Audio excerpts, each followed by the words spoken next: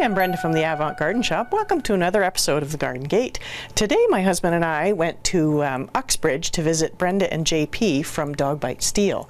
We love their products. They've been making them for many, many years, and they use old oil tanks and propane tanks for the steel, and they draw the images on the tanks and then they cut them out and paint them. Brenda does most of the painting and JP does most of the design and cutting with the steel.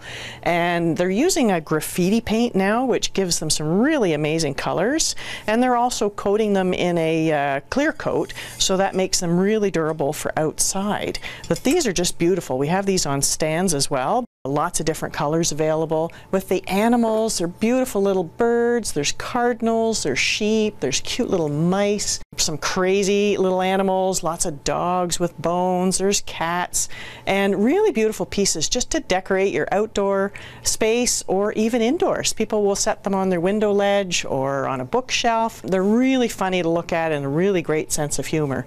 And Brenda and JP have attended many art shows over the years, and they have been involved with studio tours. Obviously the last year we haven't been able to do any of those sorts of things. They're still producing, and we just love to have all of their pieces. This is a new piece that they came out with. It's basically a one of a kind little penguin. I think they're really quirky, and he's got a great little nose on him, so one of a kind piece, really cute.